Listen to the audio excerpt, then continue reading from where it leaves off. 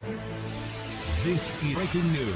These 3 words may reveal when Kate Middleton will return to public life. Opinion. When members of the royal family talk to the public, the strangest trifles and details can come out of their mouths. Last week, Prince William revealed that he thinks it is very important to talk to sheep, that he used to like lying down next to his horse and basically spooning it, and that after a hard day of handing out NBDs, he can be found cleaning his children's guinea pig cage. Hopefully William, despite having sold his polo ponies years ago, still has at least one filly to spoon, because the latest news about his wife, Kate Middleton, suggests that she won't be seen in public for a very long time. On Tuesday UK time, King Charles, who, like his daughter-in-law, is also being treated for cancer, returned to public duties with such grinning gusto, vim and vigor that scientists should think about bottling his pep. So, with one Windsor patient cleared to return to work, when might the eager lenses of the press and the wall of iPhones being held aloft and the internet and the world get a peek at Kate again? When might the princess be well enough to get back to her day job of being driven in an armored Range Rover to do her bit? Ages. Ages and ages, it sounds like. The Times assistant editor, Kate Mansey, has reported that Kate is expected to be away from public duties for some time. And it's those last 3 words, for some time, of which we need to take note. If we run the numbers and look ahead, it could well be at least 4 months, if not 5, at the very earliest that Kate will return to the public eye. Next week will see the kickoff of royal garden party season, signaling the starting gun being fired on the royal family's busiest season. Between now and July, there will be, at the least, the Palace Garden parties in London and Edinburgh, the Chelsea Flower Show, Royal Ascot, the Order of the Garter Day, Shroobing the Colour, Wimbledon, and the 70th anniversary commemoration of the D-Day landings in Normandy. Normally, we would be looking at several months of peak Kate exposure. This year, given the for some timeline, it seems likely there will be no Kate, no Kate, no Kate, no Kate, no Kate, no Kate, and you'll never guess, no Kate at each of these events. If this is what plays out, the very earliest we might see the Princess of Wales return to work would be in September, after the Windsors take their annual 6-week-plus summer vacay, a portion of which it is mandatory for them to spend in Scotland doing battle with gorse prickles. With Charles relaunched this week, what is clear is that Buckingham and Kensington palaces have adopted opposing strategies as their principals face down the C word. In February, with the King's doctors having ruled out him going anywhere near the Germy masses, His Majesty has ramped up his social media appearances, with the official royal family accounts spitting out a steady stream of shots showing the besuited, no elasticized lounging pants for a sick monarch, 75-year-old hard at it. Meanwhile, the line being thrown around has been that even when the king is not doing these ambassadorial meet and greets,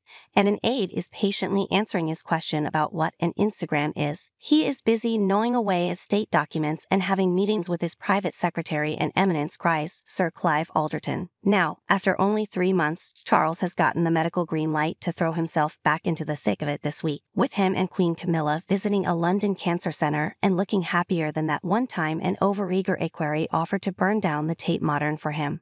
This campaign of maintaining maximum visibility is the opposite of that adopted by Kate, who has been kept more firmly under wraps than someone who has gone into witness protection, Windsor protection. Here we are in May and the princess has been seen on only 4 occasions, in that controversial Mother's Day Franken photo, as an indistinct, blobby shadow in the back of a car with William, in a short clip with William at the Windsor farm shop, the 21st century's answer to the Zapruder footage, and in her March 22 video revealing that she has cancer and is undergoing preventive chemotherapy. The princess now exists in a complete and utter informational black hole that probably requires the Hubble telescope to penetrate. Aside from the Princess of Wales March video, there has been a complete dearth of new information about how she is faring or when the world can tentatively expect to see her floating around a Hereford child care center in a turquoise McQueen blazer while tiny faces look up at her, agog. Mansey's for some time is the closest thing to even the most remote of pointers about how the rest of the year might unfold.